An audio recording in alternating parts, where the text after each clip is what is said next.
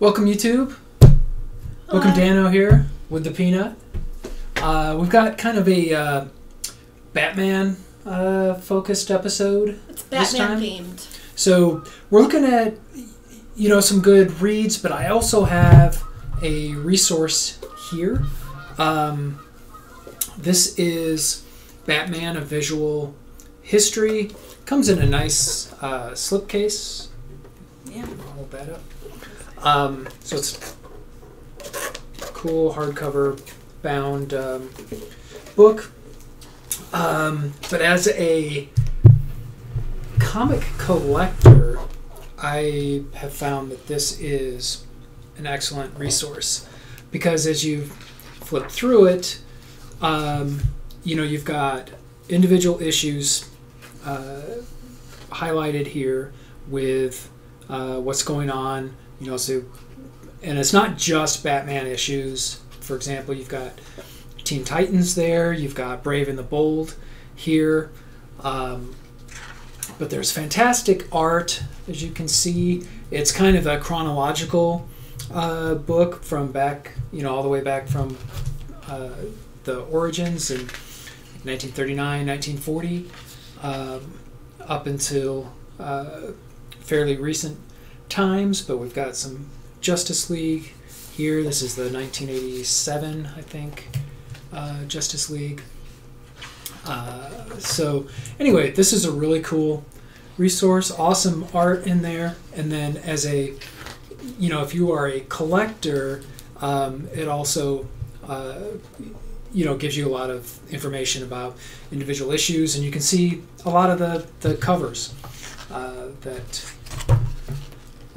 that are out there, and why you might want to pick up those issues or keep an eye out for them. So just wanted to share that. Again, that's Batman: A Visual History. And that's really good for somebody who doesn't know where to collect or how to. Yeah, it's a good because there's so many Batman stories out there.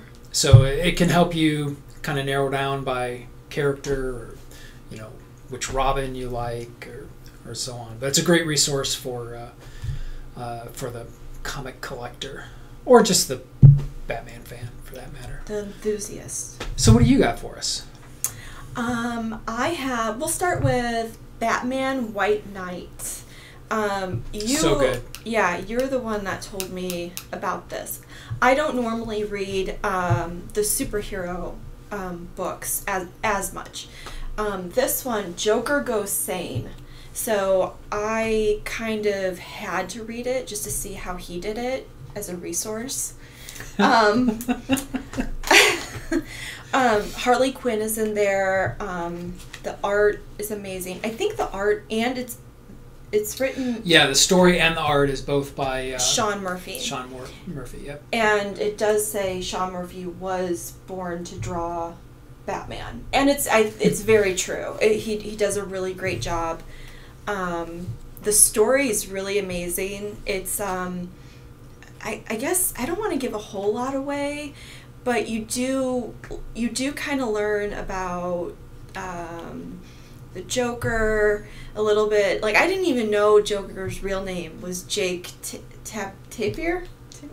Jack Napier. Napier, yeah. Yeah. So which is a nod to the 1989 Batman movie, right? With Jack Nicholson. That was his name in that. Oh, yeah, it was. We watched that the other. See what I mean? This one, you'll learn a lot. And it's really cool the way it flips the script, so to speak. So Joker all of a sudden is like this benevolent leader. I think he runs for mayor, or maybe a city council office or something. He starts winning people over, and in the process makes Batman look pretty foolish because Batman's buying none of it. And but as more and more people start believing what the Joker's selling here, start buying what the Joker's selling, Batman finds himself all alone and going after this. So it's kind of interesting. It's really well done, and as most people probably know, there's a sequel to this The last issue just came out this week, which was the last new comic book day for a while. So that hopefully they'll be putting out a trade version of it soon of the sequel. But yeah, it's definitely worth reading.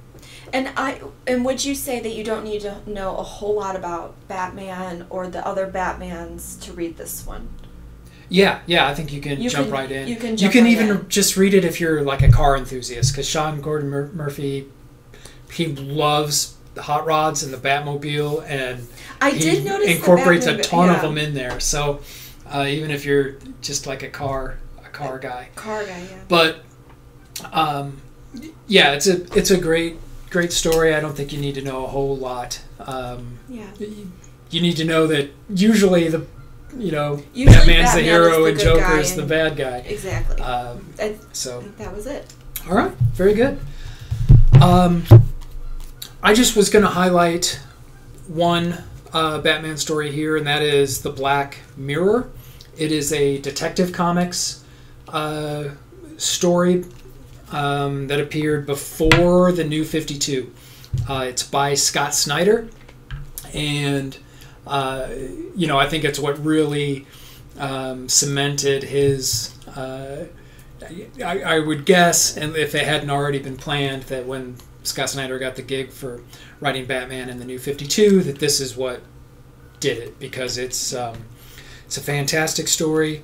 It's the art is by Jock, and as if you're a collector, everyone's familiar with. I think it's Detective Comics 880, the Jock cover that's just amazing. So that appeared in this run. But if all you're familiar with is the awesome Jock cover, you're in for a treat, I guess, with the and with you the story. really because I remember getting this for you because I didn't know what to get you, and I remember you really enjoying it. Yeah. And I wasn't sure if you were going to. And this starts off. It's a little bit different. I don't know if you remember the stories back then, but Batman is kind of off creating the Batman Incorporated world. So Dick Grayson is actually Batman in this story, which is another interesting thing. So he's working with Commissioner Gordon, but it's a great run. So I think it's Detective Comics 871 to 881 is the run on that. But definitely worth reading if you've never read the stories, or if you have, it's worth checking out again because it's great. And if you like Scott Snyder and the way that he writes, and if you like Jacques and his art, then I would definitely pick this one up. This is the next one I'm going to read. I'm bound and determined to read the key Batmans, the Long Halloween. Yeah, that's a great story. Hush, Court of Owls, all those. So that's my goal. So this will be on the list. Excellent. All right. Where are we at now? Here we go, guys. Okay. I knew these were coming out sooner or later. Okay, now I will say, right now I'm a hypocrite because I just said I don't enjoy the superhero type of she liked these stories. Whew, boy, did DC really do me a service by doing Bombshells. These are so great. So basically, here, I'm going to read you guys what they're about. Can you hold this one up before we do the covers? Sure. Because we are avid collectors of anything and everything Bombshell, DC Bombshell. So, learn the story behind this alternate reality where the Second World War is fought by superpowered women on the front lines behind the scenes, and it all begins with the stories of Batwoman, Wonder Woman, and Supergirl. Joker's daughter is in it. Harley Quinn is in it. They did an amazing job, I would have to say. It's all really woman driven. The women save all the men They're saving the front lines. They're back at home doing all the work. And the art is what I really fell in love with. The story is great. I suggest these two, the trades. The art is Aunt Lucia and Marguerite Bennett and Marguerite Sauvage. I think I can't Bennett read, is guys. the writer. Yeah. So you can see in some of them, and there's a bunch of different twists. Like here's Harley. Isn't that, I mean, she's on Bob. So it's really a kind of a cool concept, I think, because it's, during World War II, you had women really stepping up and having a big role at home, right? Rosie the Riveter and so forth. And so I think the idea was, hey, let's kind of take that concept, apply it to the superheroes. So I don't remember if, there are no men superheroes, or if they're just kind of assumed to be out on the front lines, and the women are doing some of the. It's not just home front crime fighting. They do a lot of espionage stuff. Yeah, right? Yeah. No, the men in the story. There are the men in the story, but they've kind of played the submissive role in the story. Oh, cool. So the women are dominant throughout the whole story. And it's a very inclusive book, women, LBGTQ. It's all very inclusive, which is kind of cool. Yeah.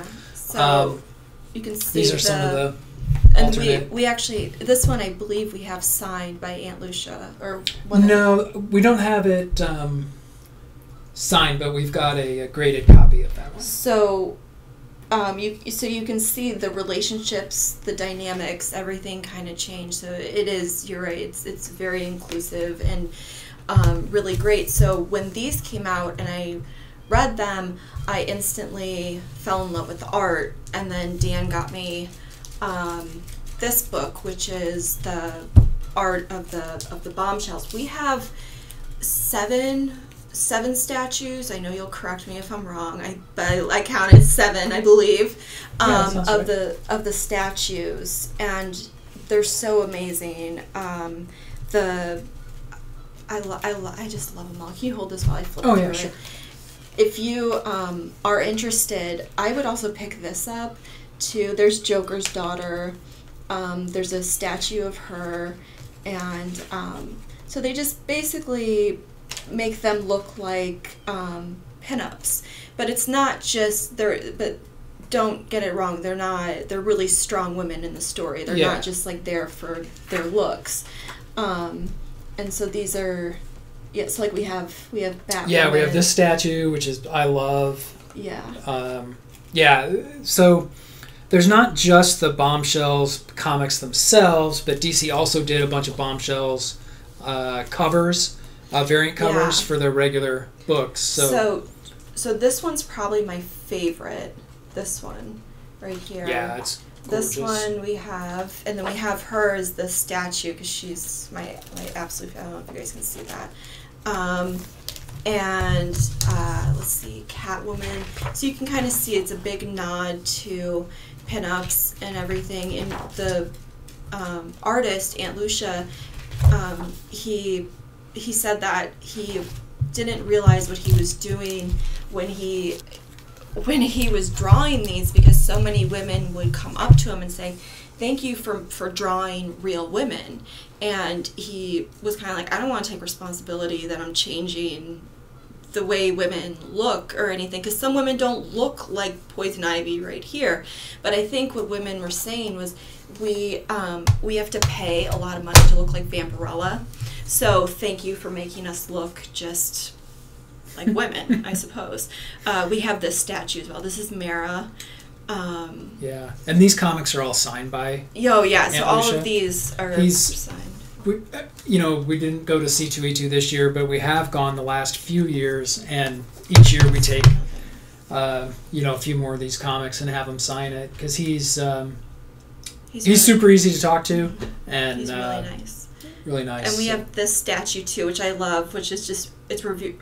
Basically, the whole thing is it just reverses roles.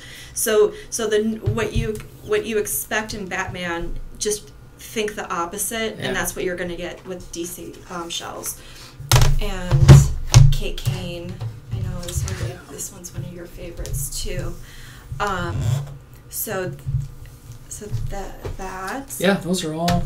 And then the last super thing, cool and a lot of fun. To finish our Batman themed video, I'm reading Watchmen in philosophy right now, which I have to put down because sometimes it's a little depressing, especially now. But Batman in philosophy, you loved this one a lot. So you bought me this book a long time, like 15 years ago, I want to say. Maybe not quite that long ago, but 10 years ago or whatever. And I started reading it, and it's making reference to all these Batman stories, and I realized I didn't know a lot of them. So that's when I started really, making a concerted effort to, read some of these Batman stories, and we went down to Galactic Greg's. That's when you really jumped off with the... I asked him for...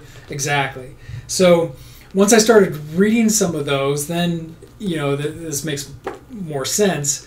Yeah. But I was not aware of... anyway, it was really a big spur for me to get reading the comics. And I think these are really great. You can get, there's Metallica in philosophy. There's Big Lebowski in philosophy. That's the one that I want to get next because I just think that'll be awesome.